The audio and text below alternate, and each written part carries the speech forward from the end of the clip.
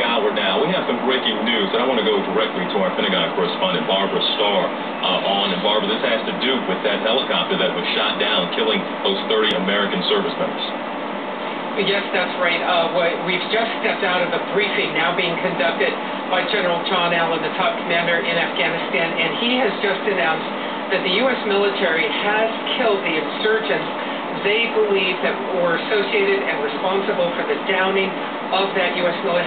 military helicopter on Saturday that killed 30 American troops. In fact, they've issued a statement saying that they have now killed, and I quote, the insurgent who fired the shot and other Taliban leaders associated with all of this. What has happened, apparently, is after the helicopter incident, they got additional intelligence about who these people were, and they went and tracked them.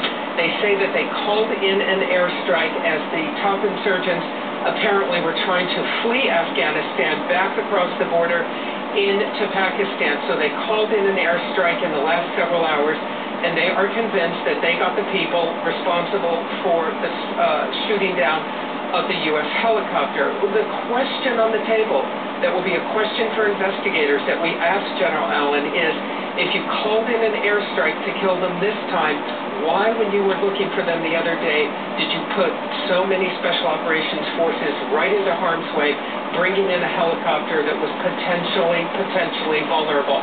General Allen says he is comfortable with that decision, that so many special forces were put into that position, but it is still going to be a question for investigators regardless.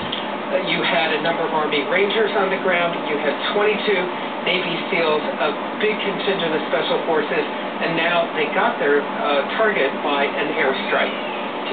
All right, Barbara Starr, we appreciate that important update this morning.